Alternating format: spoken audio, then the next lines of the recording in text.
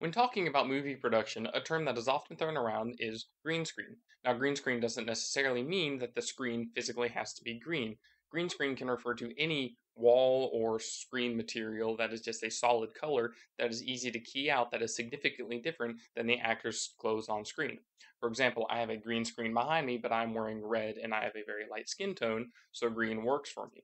Now, it's not perfect, as you can see in some of my other videos. If you don't have a really good even lighting on it, then the screen sometimes doesn't key out properly because the color of the screen is too different from one side to another in shades. Movie producers or content creators such as myself use Sony Vegas or Premiere Pro or similar programs to edit out the green screen in post-production. This software has a function called a chroma key, which lets you remove that specific color of whatever screen you're using. There are a lot of little technical things that we can get into about green screens, but in this 60-second clip, that's all the time we got.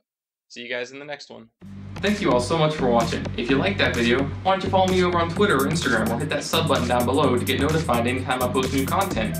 Or you can click this video up here for something different, or this one over here, or drop a comment down below or a like on the video. See you guys in the next one.